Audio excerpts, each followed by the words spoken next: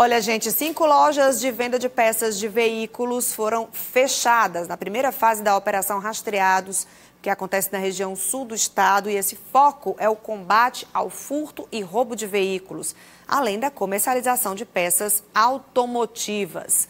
Bom, a gente vai falar com a repórter Valéria Noronha, direto de Picos, para trazer para a gente esses detalhes. Bom dia, Valéria.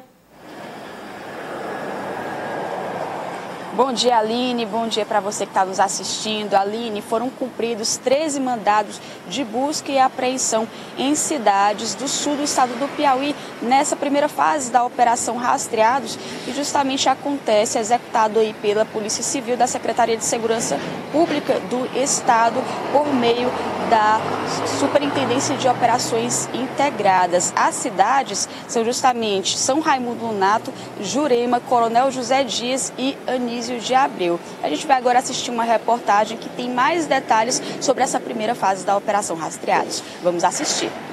Você está preso em flagrante, tá bom? Nós vamos lhe prender e lhe conduzir para a delegacia para você responder pelo crime respectivo.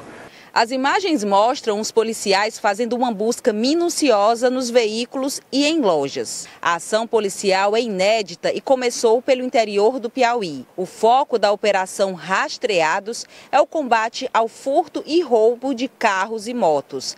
Na mira estão também donos de lojas que vendem peças automotivas de origem criminosa. A primeira fase da operação foi deflagrada nesta quarta-feira nas cidades de São Raimundo Nonato, Anísio de Abreu, Jurema e Coronel José Dias. Até a tarde de hoje foram cumpridos 13 mandados de busca e apreensão em estabelecimentos comerciais e residências. 5 lojas foram fechadas.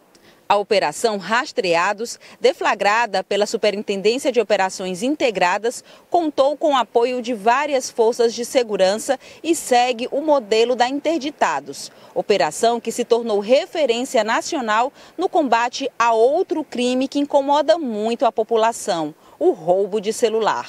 As duas operações têm várias semelhanças, pois atacam a criminalidade em várias frentes e têm como viés também a recuperação de bens roubados das vítimas.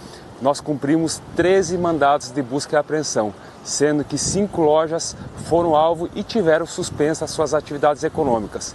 Até o presente momento, conseguimos recuperar vários veículos e motocicleta. E agora há pouco, fizemos a restituição da primeira motocicleta para a senhora Maria de Fátima. Ela tinha sido vítima do crime de roubo no ano 2021 e hoje de manhã conseguimos recuperar essa motocicleta e fizemos a restituição.